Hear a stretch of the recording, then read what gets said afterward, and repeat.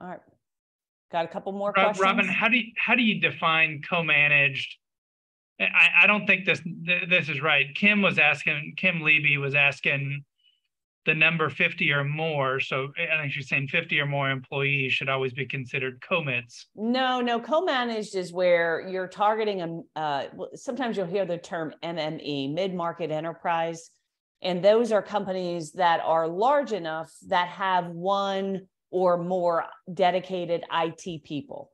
So when I say dedicated, I'm not talking about the office manager who also acts as tech support. I'm talking about like they have a dedicated network admin or something to that effect. And so those companies, seems like right now the sweet spot is a company that has 1 to 5 IT people for smaller MSPs. And what they're doing is they're going in and they're customizing a managed services agreement where they're supporting those IT people with the tools, with the ticketing tools, the backing up, whatever, and their help desk or whatever support they need. Because it just depends. Like you might go into a company and they might find somebody who's really good at a good help desk person, but they're not a network engineer or they're not well-versed on security. So they'll come in, a co-managed arrangement is like, okay, you handle all the help desk. We'll give you and set up our ticketing system.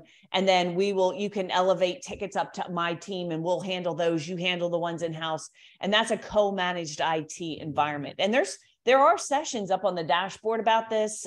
It is becoming more popular with MSPs because companies are outsourcing. There is a definite trend of more companies not bringing IT in-house, but outsourcing it because of the cybersecurity and regulatory compliance necessary. Labor shortage is driving this. It's really hard. If you guys know, it's hard finding IT people. It's hard for everybody finding them, right? So that is a definite trend, but it's not necessarily based on the number of users. It depends on the number of IT people in a company. Now, what you tend to find is once you get north of 50 users, 75 users, you tend to find companies that are going to start having that in-house IT person.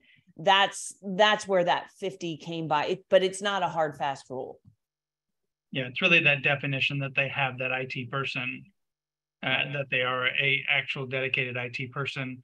I'm seeing it also that it's not just the cybersecurity. One of the other trends is that it's so hard for them to hire people.